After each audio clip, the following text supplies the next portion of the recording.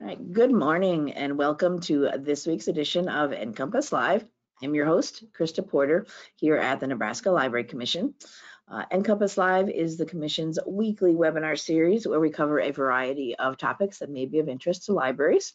We broadcast the show live every Wednesday morning at 10 a.m. Central Time, but if you're unable to join us on Wednesdays, that's fine. We do record the show as we are doing this morning, and it will be available for you to watch later in our archives, for you to watch at your convenience later in our archives. And I will show you at the end of today's show where you can access all those archives.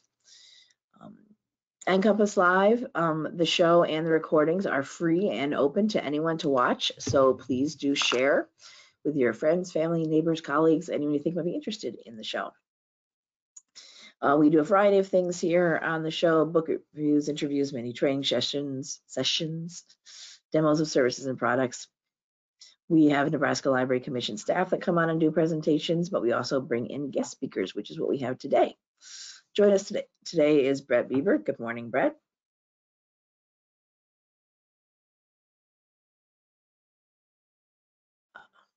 Brett, you do need to unmute yourself. Got it. There we go. Thank you, Krista. Good morning.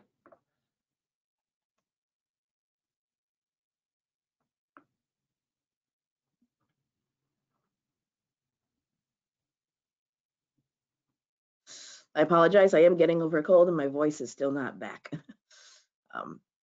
So Brett's going to talk to us about the ConnectEd Nebraska options and how libraries can get involved. So I hand it over to you, Brett, to take it away.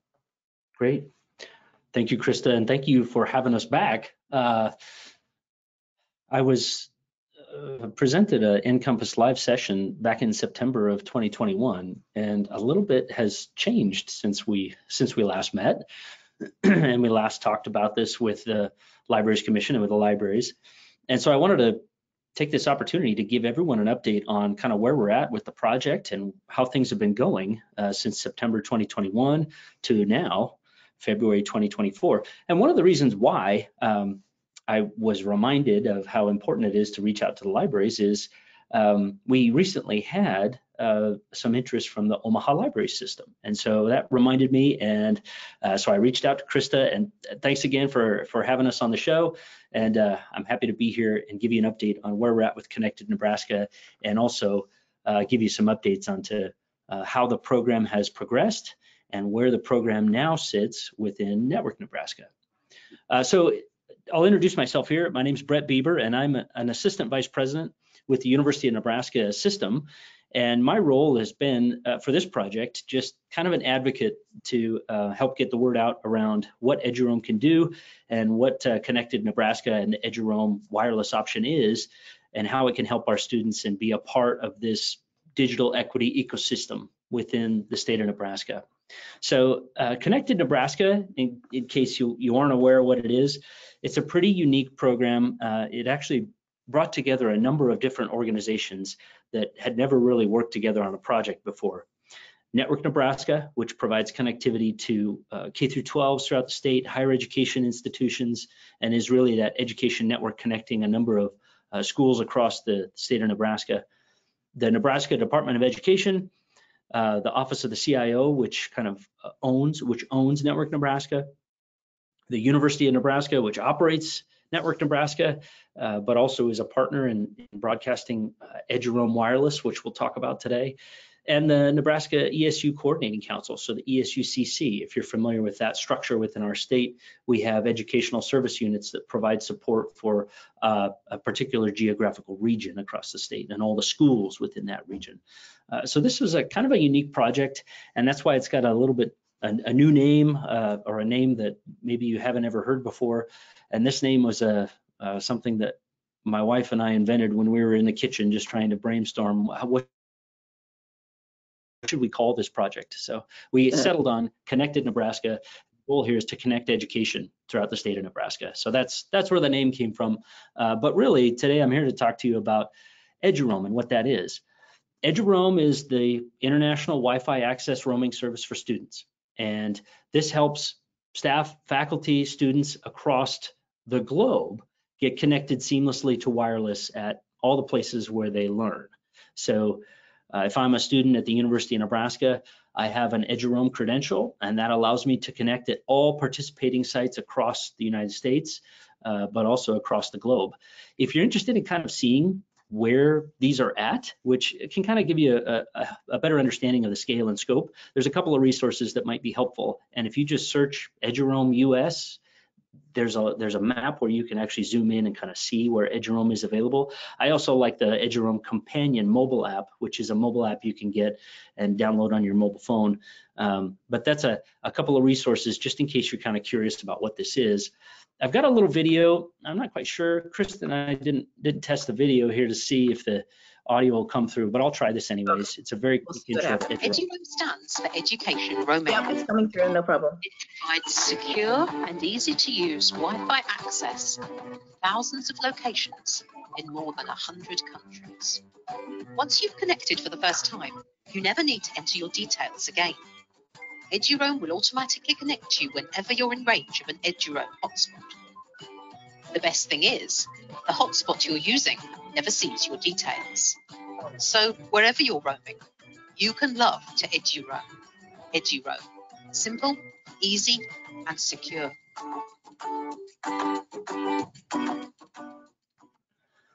So that's a very quick introduction to what eduroam is and what it means for students and their connectivity. And this was a video put together by Jayant, who is the owner of the national brand or the international brand of eduroam. Within the United States, we have Internet2 and InCommon, and that's who holds the trademarks for eduroam within the United States. So just in case you're kind of curious, this is a global initiative. This isn't something that is just in Nebraska or just in the United States. This is a global initiative that has been around for many, many years, started in the Netherlands in about 2003. So this is pretty, I don't know if you want to call it legacy, but I would say tried, true, scalable, and reliable technology that we've been using for many, many years in higher education. The unique thing about Nebraska is we're an early adopter within the K through 12 space, which allows us some unique opportunities there. But so that's a summary of what eduroam is. What it looks like from the end user's perspective is very simple, and it's I'll show you in a little bit more detail what was inside that video there. This is a screenshot of what it looks like on my iPhone, for example. I see the eduroam wireless SSID, and if you attended the NCompass live session last week, which was with Andrew Sherman around wireless in the libraries, he had a fantastic session around wireless and how important that is, the technologies behind it, etc. So in case you're kind of curious and you want to get up to date on some of that, I'd encourage you to take a look at last week's NCompass live session with Andrews. That was fantastic information as background, and also he shared some resources that the Nebraska Libraries Commission has, and also information around E-rate that might be helpful in case you're interested in upgrading your wireless network or getting some additional connectivity there. So take a look at that one. But from an end user's perspective, I shared, here's a couple of screenshots of what this looks like for an end user. I see the eduroam SSID. I choose to connect to it. It asks me what my username and password is. And here I put in what for me is my email address and my password. And then I get connected to eduroam. Behind the scenes, that creates a secure connection all the way back to my home institution. And for me, it's the University of Nebraska. And it passes the credential there securely to my home institution, and I get connected onto the wireless. The nice thing is I do this once, and then I can connect everywhere that is providing eduroam access, which is great. I don't have to do this multiple times. I don't have to ask what the Wi-Fi password is or share a password. So there's a number of benefits that users get by doing this, but this is a one-time configuration that a user would have to do or a student would have to do. I want to also mention what Network Nebraska is, because some of you might not be aware. I think there are about 6 members of Network Nebraska that are libraries, but I don't know if all of you are aware of what this is. Network Nebraska is owned by the State of Nebraska Office of the CIO, and it's operated by the University of Nebraska. We partner with the Department of Ed and the ESU Coordinating Council, but really Network Nebraska provides that connectivity to higher ed institutions and K through 12s across the state of Nebraska. And I think we have 98 or 99% of the K through 12s within the state are connected to Network Nebraska. So it really is that backbone of educational connectivity to the state of Nebraska. And it is a natural place for this program to have its permanent home. So in September of 2021, I'll give you a little recap of where we were at when I was last on NCompass Live. We had some early adopters that were interested in trying this out.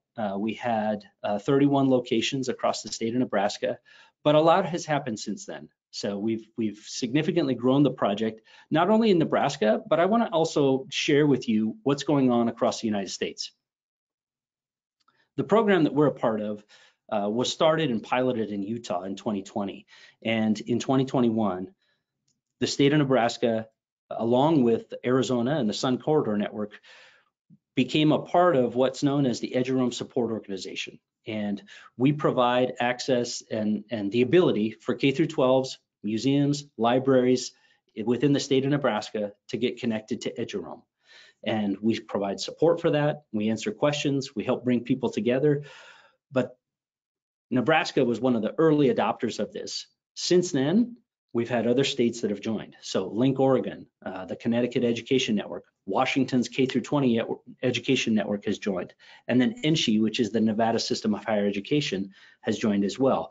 And we will, this coming month, March and April, we'll be having additional states that are going to submit proposals around becoming the next states to start rolling this out to their K through 12 schools within their states. So I just want to share this just to kind of highlight how this has been expanding.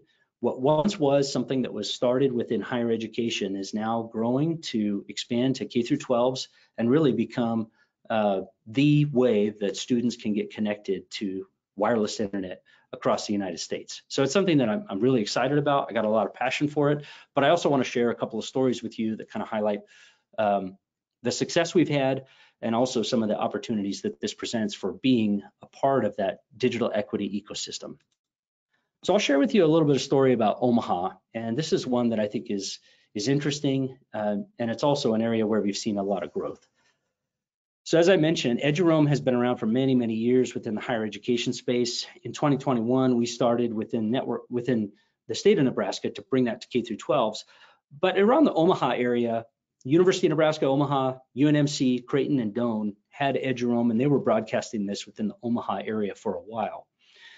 In 2021, when we started to talk to other ESU leaders across the state about what this could do, we found a champion in ESU 3, which is Douglas, Cass, and I think Sarpy County, just kind of surrounding the main Omaha area. A lot of that area is the Educational Service Unit for ESU 3, and Bill Pulte is the CIO there. Bill really understood what some of the vision was for this and what it could do for students and the connectivity. So he became a champion within the Omaha area, and I believe Bill is the reason why we have a lot of this growth within the Omaha area. So started with ESU 3 and getting it within their district and ESU administration offices there. And then we also had Omaha Public Schools that joined. Millard Public Schools followed on with a very large announcement, and I got a QR code there in case you're kind of interested in reading about what this is. And this was the first of its kind partnership. This is another one that Bill helped us get started. Conversations with Cox Communications around broadcasting eduroam on those municipal Wi-Fi hotspots that they have around the Omaha metro area, which is just a first of its kind. We haven't seen any of this within the United States before. And so it's a really exciting program where we've got not only the higher education schools within the Omaha area, we have the ESU supporting the schools around there. We have the public schools and also private internet service providers, and now Omaha Public Library as a partner in this. So with Cox Communications alone, this will be adding about 600 locations across the Omaha metro area where students can get connected seamlessly. And that is something that really can change the narrative and really provide that seamless connectivity for students that either don't have connectivity, urban poverty where they don't have the ability to connect, and just enabling this access so that a teacher can provide a device to that student and know with confidence that they can get connected in many places so they can get connected to the internet. So it's something that's really excited, and I just wanted to highlight that finding champions like this is something that's going to really has been key to our success.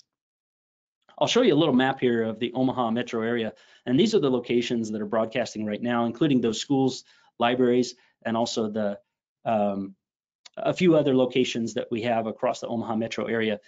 With Cox Communications, which I don't have the pinpoints for yet, that will add this, and it will just really expand that connectivity across the Omaha metro area. So where are we at? I mentioned that in September of 2021, we had 31 locations across a number of areas across the state of Nebraska.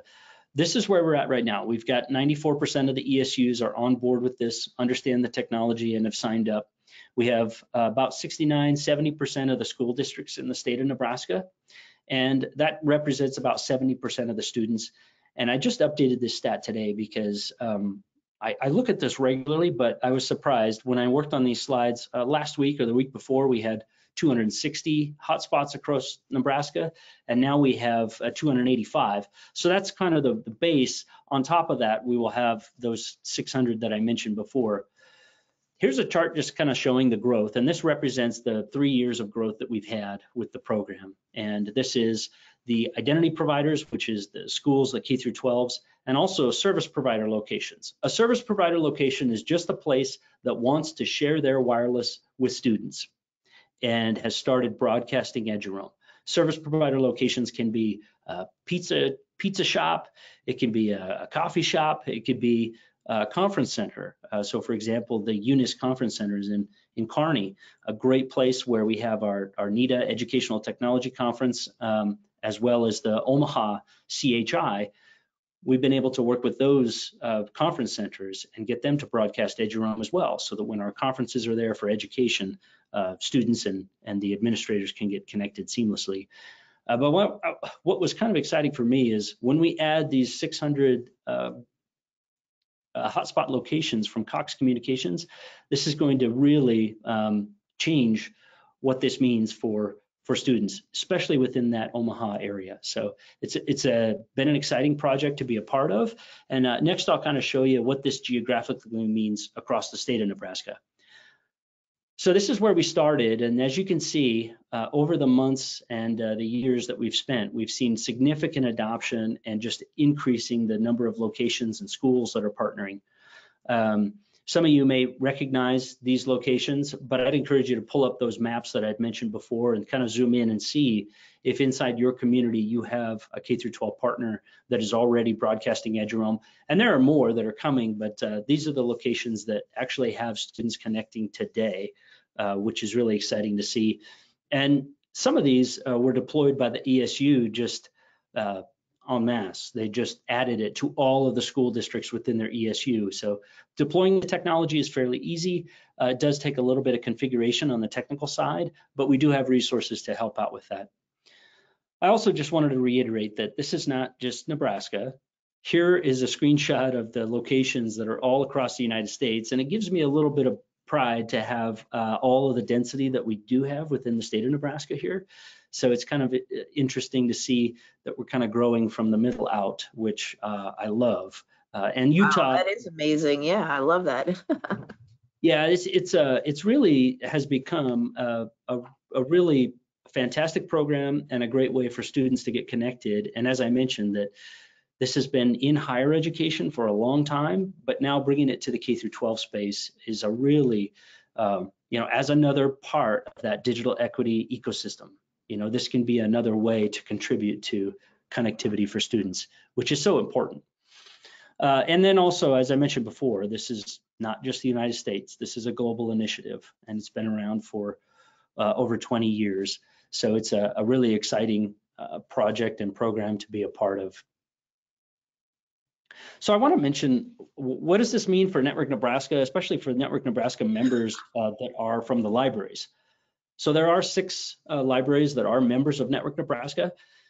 I want to be clear here, you don't have to be a member of Network Nebraska to broadcast eduroam. If you just want to share the internet access and make it so that students and teachers can seamlessly connect at your library, that's no problem. That would be what we would call a service provider hotspot. And I mentioned that we've got pizza kitchen in Milford. We've got coffee shops, we've got conference centers, and those are places that just want to share the internet and want to make it easier for students to get connected. Within the city of Lincoln, we got a number of those hotspot locations that are supported by Allo Communications. So the Children's Museum, Boys and Girls Club, People's City Mission, some of those places that have just a closer connection with the community and want to provide that seamless connectivity for students. If you are a member of Network Nebraska, what that means for your staff is that you can be an identity provider. And what that means is that your staff can have their credentials access all of these eduroam locations and get connected seamlessly, just like a student would. Now, I'm not talking about patrons. Patrons is a completely different story, but for your staff, library staff that, especially in higher education, we consider the librarians faculty. They're in the educational mission, they're part of the educational mission. But the members of Network Nebraska do support this program and are supporting this program permanently. So those members of Network Nebraska will have the ability to, if they would like to, have their staff members get eduroam credentials so that they can connect as well as the students. So I just wanted to kind of clarify that. There's no cost if you want to just start broadcasting eduroam and allow your students to connect. But if you are a Network Nebraska member, that gives you a little bit different access to the eduroam network. So that's great information, Brett. That's great. But what does this actually mean? And show me some real data around what this means. Well, I wanted to share a report, and this is a sample of a report that we would get monthly from Internet2 and InCommon. And this shows the mobility that we're seeing. I'm showing you right now a screenshot of one page of a very long multi-page report that has graphical information around the mobility that we're seeing. So this is a report from the University of Nebraska-Lincoln, just the Lincoln campus alone, and it's showing where are our guests coming from, meaning we hosted someone that was a visitor, and where were they coming from where they had an eduroam credential. So you can see on the list to the right all of the institutions and all of those little circles across the United States where the University of Nebraska-Lincoln has hosted visitors. So the Med Center is a #1 location, which isn't a surprise to me. We have Med Center facilities on the University of Nebraska-Lincoln campus, but also University of South Dakota, University of Iowa, Iowa State. So as you can see, a number of these are in the higher ed space. And as we continue to expand in the K through 12 space, you'll begin to see this grow more and more and more as more students have devices that have eduroam credentials that are automatically configured to connect. So you'll see in the list there, ESU 18, Lincoln Public Schools, ESU 7, ESU 2, Ashland, et cetera. So all of these schools, this represents a student or an administrator, staff, faculty that was able to connect without having to look up or find out what's the wireless password or ask IT for help getting connected. This represents all of those users that were able to connect seamlessly without IT having to get involved and answer any questions. So that's another exciting opportunity here, is that you've really simplified, and this demonstrates that mobility and simplifying how users can access the network.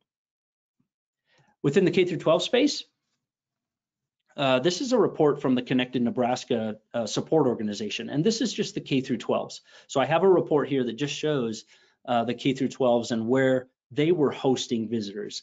So as you can see, we've hosted visitors from all across the United States, just the same as the higher education, but these are the K through 12 locations that are broadcasting eduroam. Where have they hosted visitors from? And now you can see that ESU 6 users from York Public Schools are getting connected at other schools as they travel around.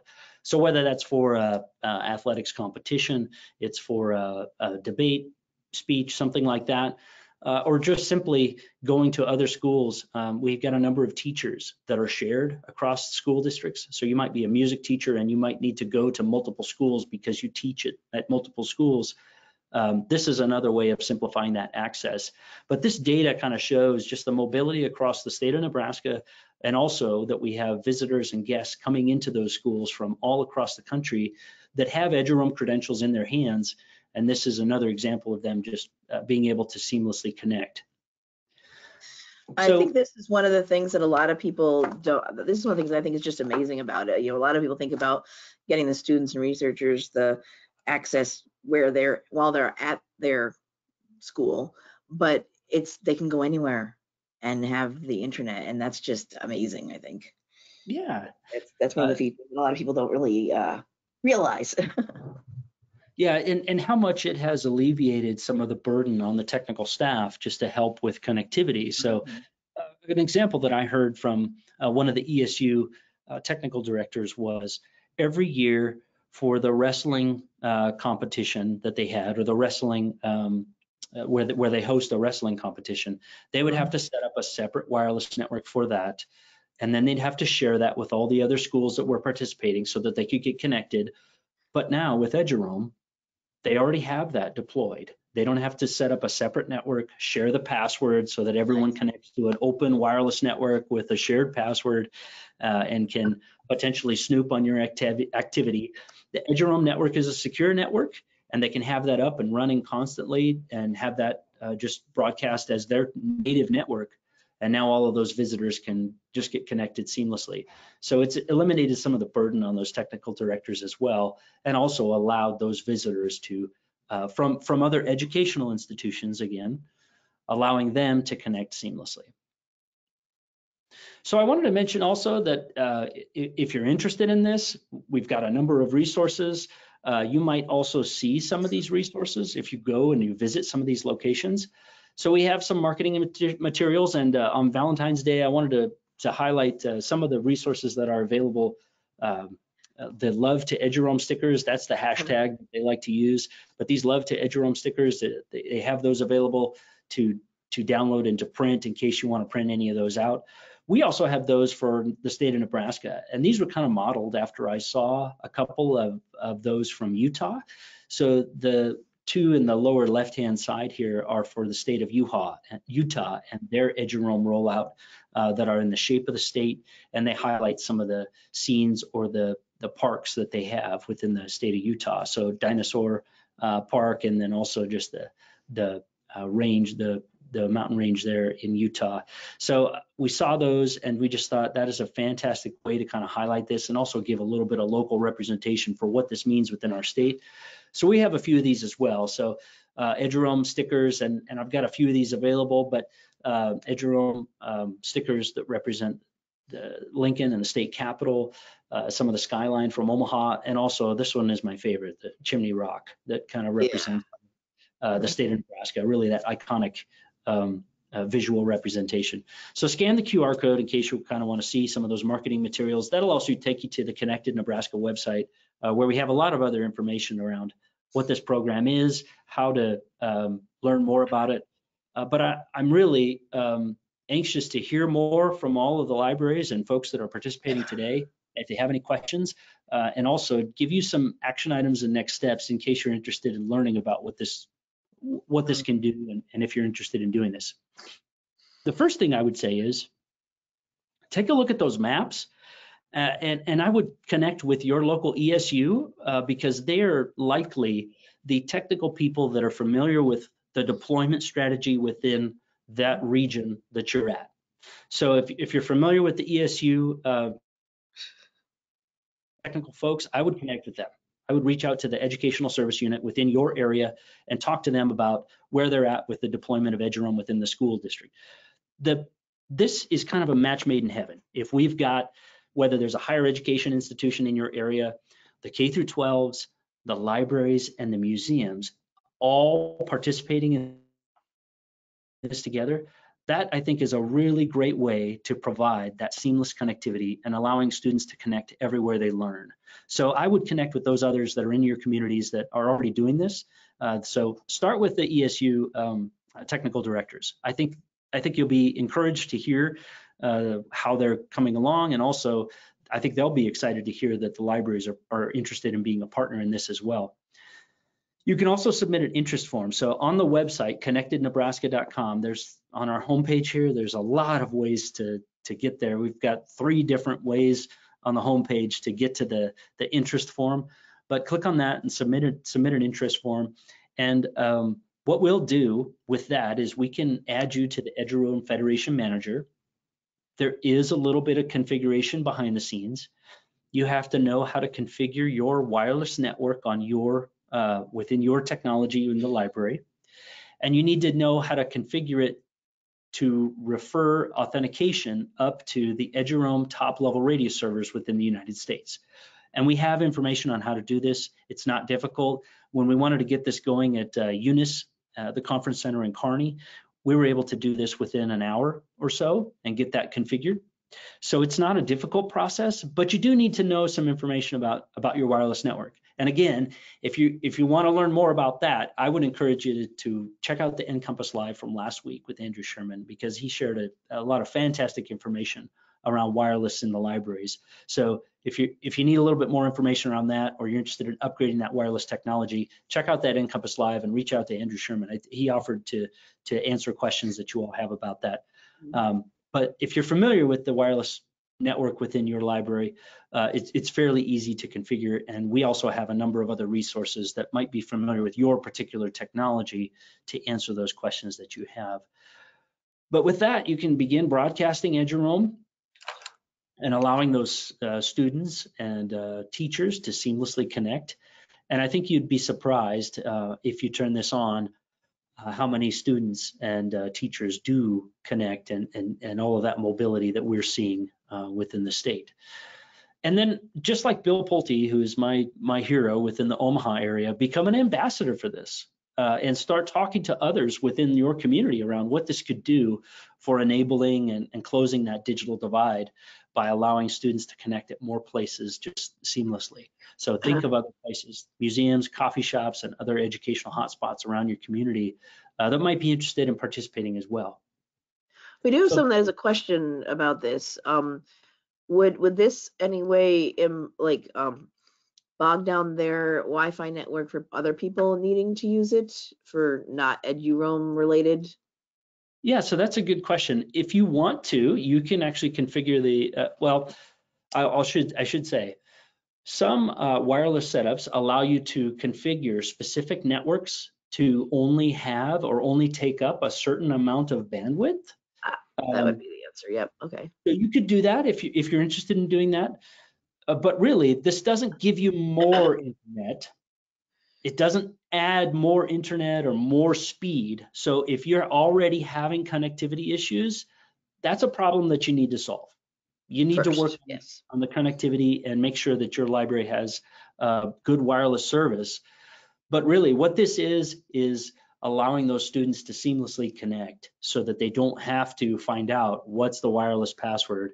And as long as they're still affiliated with that educational institution, whether it's a K through 12 or a higher education institution, that is what allows them to connect seamlessly. So it doesn't add any new internet. It doesn't make things go faster. It just allows the students to connect seamlessly wherever you want to share your internet. So hopefully that helps answer that question. Yes. All right. So that's the information that I had today. I also wanted to give my contact information. So here's my name and my email address.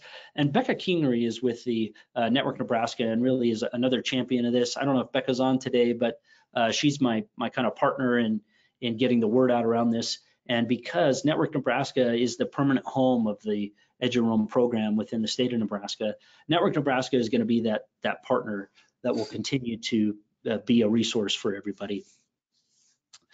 So with that, I've got the QR codes here. That'll take you to the website, and feel free to reach out to me in email if you have any questions around this. But I'm also here available to answer any questions that you have right now. Yeah, definitely. Anybody has any questions, anything you want to know more about it, if you're wondering about doing this at your library, type into the question section. Or if you have done this, we'd love to hear testimonials, I suppose, about how it's gone at your library or for your students. Yeah, and I'll add that at the University of Nebraska, we of course broadcast this within our libraries. It's as I mentioned, it's become our native network within the educational sector. So That's our default network that we get everyone connected to automatically. And so we broadcast it within our libraries at the university. And it is that it's our default network, and we get our students and faculty set up to use this natively so that if they travel or as they go anywhere across the state, or even to the K through 12s that are broadcasting this as well, they can get seamlessly connected. Well, one other question that comes up, and I'll Krista, feel free to interrupt me if there's a question that comes in, but I'll answer a question that is common that we get. And that question is, does this introduce any new filtering requirements for content or anything like that? And I'll say, this program does not introduce any new filtering requirements. So whatever you are currently doing for your filtering, that's fine. And this program does not introduce any new content filtering requirements on your library or your wireless network. Oh, that's a good question. Yeah, definitely. Since it's education related, people may wonder about that. Yeah, or student and school related. Yeah. Yeah, and the best advice that we've shared through all the K through 12s is that they should be placing the content filtering and those sort of controls on the devices themselves. And so that's where we really encourage the K through 12 deployments to focus on that, because the name of the wireless network isn't something that you should rely on for making sure that it's filtered. You know, if there is no guarantee that any of the content is going to be filtered. It really is up to that individual deployer or the individual site that's broadcasting eduroam to decide what content they want to let through. So this program doesn't introduce any new or additional filtering requirements at all. So that's something to be aware of. Yeah, if you've got your K through 12 students going all over the country and using this, it's not going to be using whatever, unless you put it on the device that they're using. It's not going to be filtering to your home school's requirements. Yeah, network filtering. Right? It doesn't create like a secure tunnel back to your school and then provide a VPN or anything like that. This is just amplifying wireless access, and you get whatever internet that local location is providing. Just like if you went to a coffee shop and connected to the wireless there, they're going to get whatever that coffee shop is providing. Exactly. And if you wanted any sort of filtering, it would be on your own laptop or your own device if you want. You know, when you're out and about in public areas, absolutely.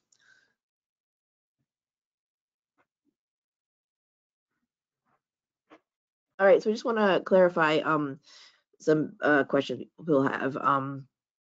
So to provide just the eduroam connection, you don't have to be a Network Nebraska, part of on Network Nebraska, but that is something you can do if you want to. Yep, that's right. So if you're not a member of Network Nebraska, that's fine. Service providers, or what we call hotspot locations, those are just That was another question. So I want to know what's required to be a service provider hotspot. That's different than what you talked about a school or doing it themselves, or a library. That's right. Yeah, so a hotspot is really just someone that has wireless that they want to share with students and with education as a whole. And there's no cost to be a service provider. Those locations or hotspots, those are just enhancing the service and making it more valuable to the schools that have participated in this. So there's no charge for that.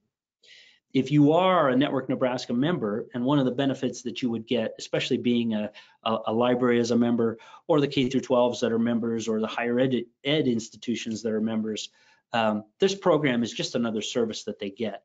And your users, your librarians, your staff from your library can connect at all of these eduroam locations with their own identities. So that's an advantage of being a member of Network Nebraska, just like we are today at the University of Nebraska. We're a participant in eduroam, and I have, through my identity, I can connect at all these locations across the state, across the globe.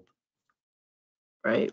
So for cost, to just be a school or a library that offers eduroam, or to be a service provider hotspot, there's no cost to the.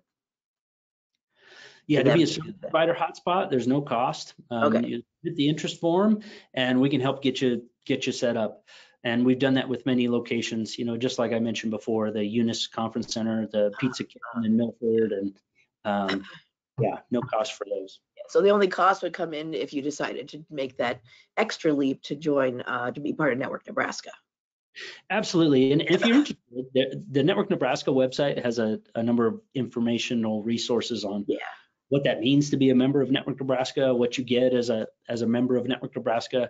And Becca Kingery can answer any questions in case folks are interested in learning more about what it means to be a member of Network Nebraska. Right. Yeah, we've had Becca on with us before, not on NCompass Live, but when we've done webinars about E-rate and fiber connections and your options for doing that. So if you want to look into any of our E-rate fiber sessions that we've done about fiber and special construction, there's a lot of information in there from Becca about what you get for being part of Nebraska and all the costs and everything. But also you can just reach out to her if you're interested too. Yeah, absolutely. Yep, Becca is the resource within our state.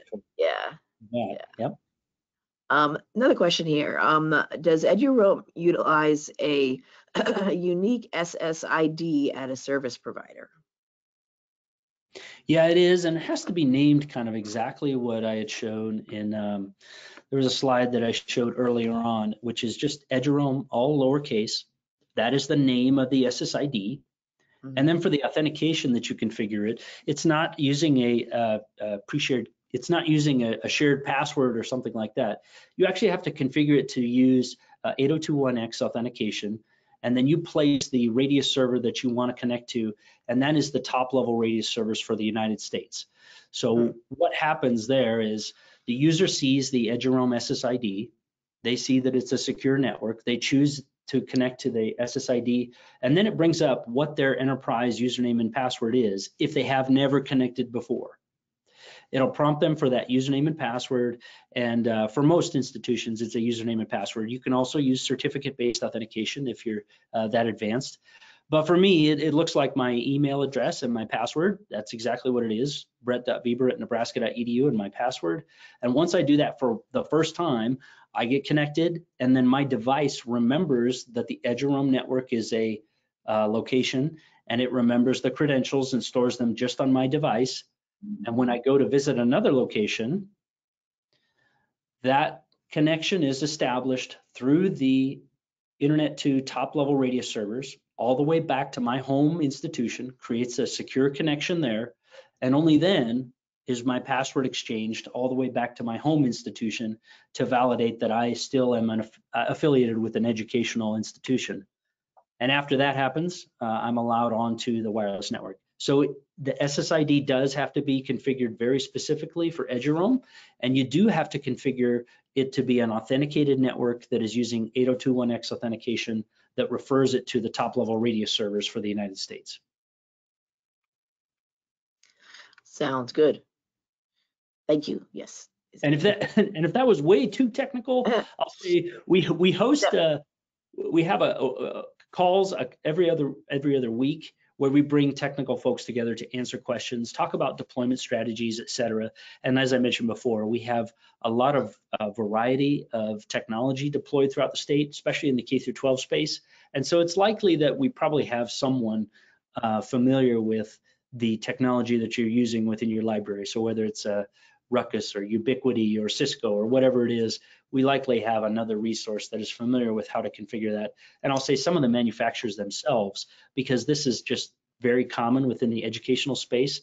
Cisco, for example, they publish information around how to connect to eduroam, and that's provided by the vendor. So there may be documentation already available from your wireless access point or your wireless manufacturer around how to connect to eduroam. Yeah. And actually, Andrew Sherman here is the one who's asking some of these questions. He's on. Yeah. And now we are offering through the Library Commission. He helps with libraries getting set up with their routers and all of their network equipment.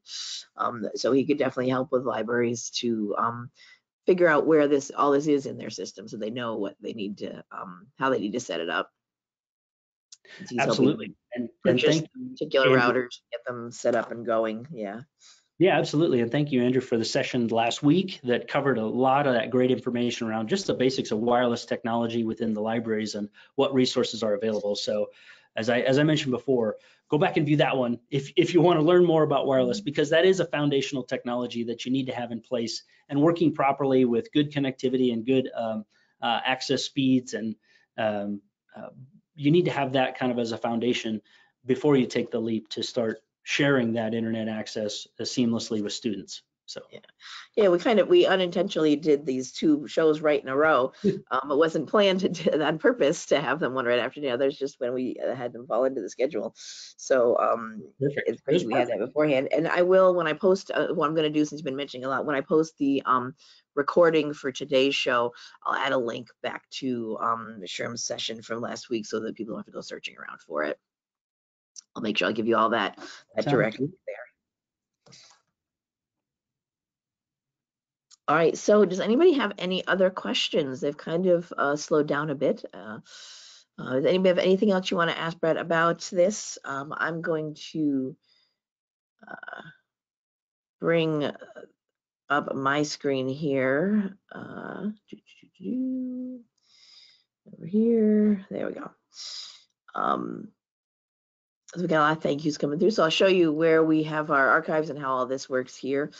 So if you have any other questions, go ahead and type them in. We still have about 10 minutes left in the hour, so we still can answer any questions you have for Brett, or even for Sherm, since he's on the line, if you wanted to ask him something, since he's here in the audience. But if you use your search engine of choice and type in NCompass Live, you will come up with our main webpage and our archive page. This is the session page for today's show, but I'm going to go to our main NCompass Live page where you see we've got our upcoming shows. Our link to all of our archives is underneath our upcoming shows. And you'll see there's the one from last week that we've been talking about, Wi-Fi in the library. You've got a recording and SHRM slides. So definitely watch that one. Today's show will be at the top of the list here. Should be up by the end of the day tomorrow. We'll have a link to the recording on our YouTube channel and a link to Brett's slides. You can just send me those when you get a chance after the show today. While we're here, I will show you, there's a search feature here that you can search our show archives if you're wondering. First I'll say everyone who attended today's show and registered for today's show will get an email from me letting you know that the recording is available and ready. So you'll know when that's up here. We also push it out onto our various social media. We have a Facebook page for NCompass Live. You can see here, we promote about when recordings are up, present your information. Where's this one? The things in here. There, recording in yesterday's is when we announced the recording in the Wi-Fi one. We also use the NComp Live hashtag on our Twitter and Instagram, the other two things we use. But here we do have a search feature in our show archives. If you want to know if we've done something on a show on a particular topic, go ahead and search for them here. I will warn you, can do our full show archives or just do the most recent 12 months if you want just something very current, because this is our full archives, and I'm not going to go all the way to the bottom because this is a very, very long list. NCompass Live premiered in January 2009, so this is our 16th year of the show. Oh my gosh. And we have all of our shows here. We have them all hosted right now on YouTube. And as long as we have a place to keep them all, we will always have them available to you to watch. You know, that's something libraries do, keep things for historical purposes. But do pay attention when you are watching a show on here to the original broadcast date. Everything says, you know, when it was first done. Some of the shows will be fine to watch, continue watching, stand the test of time, but some things will become old, outdated. Resources may change drastically. People won't work at the same library or same institution they did when they presented for us, possibly. Some services and resources may not exist anymore. Links may be broken. We don't have the, so just pay attention to the original broadcast date when you do watch something. And what the content of the show is. You know, and think about that if this actually is something from 10 years ago, really something valid to still watch, or you just want to watch it for fun historical purposes. All right. So I didn't see any other questions come in. Any last words, Brett, that you want to share before we do wrap things up officially here today? Just thank you, Krista, for having us back again. And I'm glad to have the opportunity to give you all an update on where we're at since we first talked about this back in 2021. Made a lot of progress since then, and I'm looking forward to having more libraries participate. And just feel free to reach out. Happy to help, and I'm just excited for where we're headed with trying to close the digital divide.